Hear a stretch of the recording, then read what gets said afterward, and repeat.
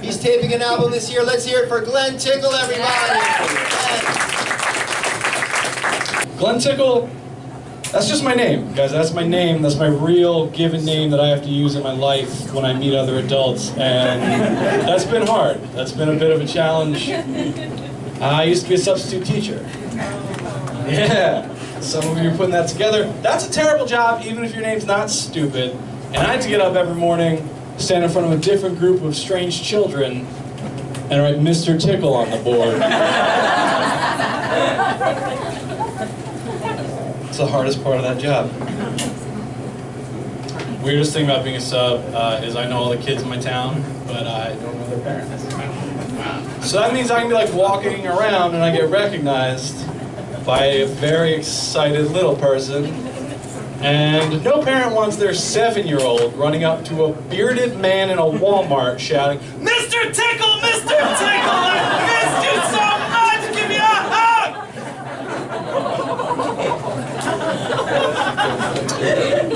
That's the story of how I got kicked out of a Walmart.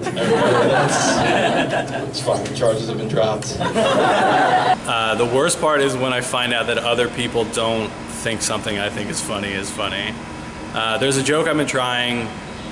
It's in the first notebook that I got when I started doing comedy as like it's one of the first jokes I wrote, and I still try to work it into sets because I think it's funny, and it's been universally hated by audiences for all 7 years that I've been doing comedy. The joke is, I had a dream last night I was getting attacked by a bear. Don't worry, I'm fine. And that's the idea that anyone would be concerned after the first half of that joke is what's funny to me, but I don't know. I'm the only one. I've done the numbers. I've performed that for probably literally thousands of people, and maybe 5 of them have laughed. It barely counts as comedy, but it's sort of entertainment. I bow tie raced Bill Nye the Science Guy.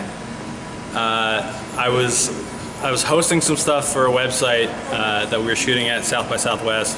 We were co-producing an event with Star Talk, and they wanted me to come up with a thing that I could do with Bill Nye, and that was my pitch. I don't have one on now, but I wear bow ties pretty regularly, and I'm like, not that I think I can do it better than him, but he didn't know about it, and I was practicing, and it's not usually something you try to do quickly, so I was practicing to try to do it very quick, and then sprung it on him at the last minute, and he's like, "Yeah, all right, let's go," and he destroyed me. I cracked under the pressure. The video's online, you can find it. It's embarrassing for me.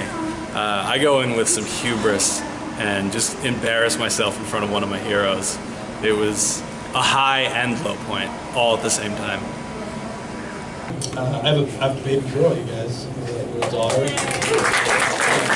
Like the best reaction. Sometimes people don't clap at that. They don't care that I have a child. Most people aren't as nice as you guys. I like you guys better. But when my wife was pregnant, we were debating what we were going to name the child, and my suggestion was Circus Trapeze Tickle. Because I think if you have a stupid last name, lean into it, have some fun, right? She's like, "I'm not naming my daughter Circus. That's stupid. You're stupid. We're not naming your name." All right, fine. Then you come up with a name. Doesn't sound stupid when you put Tickle at the end of it. So we compromised, and we named our daughter Tess. There it is. Nice.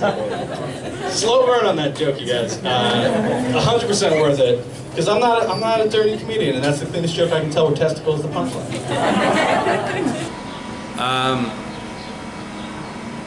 I do a bit about it. So I did get heckled once, and it stuck with me because the guy found me on Facebook after to keep heckling me. So now I shoot audiences yelling at him, and I originally sent them to him on Facebook, but he blocked me after the first 2 or 3 times I did it, because of course he did. But I still shoot audiences yelling at this guy, and some of my comedian friends are like, "Just stop doing that joke," and I'm like, "Why?" And because it happened 5 years ago. Grow up. I'm like, never.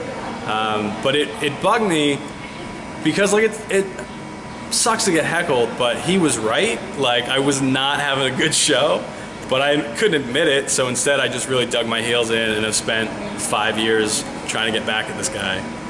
So that didn't feel great. And it feels good now because I get people to yell how much they love me and hate him, which is a fun thing to do if you ever get the chance to get a room full of people to scream that they love you. Definitely do it. It feels wonderful. Family, it's hard only because like it's tough to go do a week of shows somewhere when I have a wife and daughter who aren't coming with me. I started taking my daughter's toy robot on the road with me as like just a security blanket thing. So I'm like, oh, I miss my kid. I can't bring her. I'll steal this toy. And like now he's part of my act usually. I put a little computer in him so he can tell jokes because that's what my daughter thinks when I'm like, oh, I have to bring Mr. Toybato to go do comedy. She thinks I'm bringing the robot so he can tell jokes. So I'm like, that's adorable. I'm not gonna break her little heart and tell her that's not how it works. So yeah, like missing them. If I'm in the fall, like I'm going on tour for a couple weeks, I'm like, oh, I'm not gonna see that. That would be the longest I will have not seen my kid since she was born. I think I've not seen my wife longer than that, but I've known her since 7th grade, so like she knows I'm coming back probably. Like it's easier to explain to an adult woman than a 3-year-old. Like, yeah, Daddy will be back, but like in 2 weeks, which is, I don't know, it makes me sad thinking about it. But speaking of my daughter, everybody, this is Mr. Toybato. This is my daughter's toy robot, and I know you guys are so pumped that this just turned into a weird puppet show. But this is my daughter's toy robot, and I steal her from him when I have to travel to do comedy because I can't bring a baby everywhere I go. So sometimes I bring Mr. Toybato as my little road buddy. And I always ask, like now that she's 3 now, so she's a little older, I ask if I can bring Mr. Toybato. Like, Daddy has to bring Mr. Toybato so we can go tell jokes. And she misunderstood. She now thinks her toy robot is a comedian. And I'm like her manager? I don't know exactly what she thinks this relationship is. Oh, here's the thing. You guys are going to laugh at these jokes. They're robot jokes. They're written by a robot for other robots. But you're going to laugh at them like they're the funniest things you ever heard. Because I'm recording this with a video camera in the back. I'm going to show it to my daughter later so that she can see her toy robot crushing in comedy and think the world is a magical place.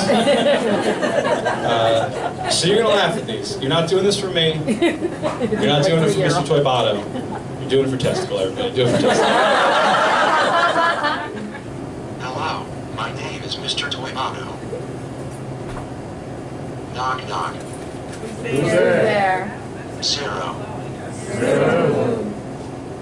00101110012. Why did the robot cross the road?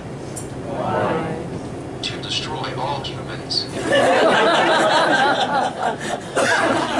You've been a great audience.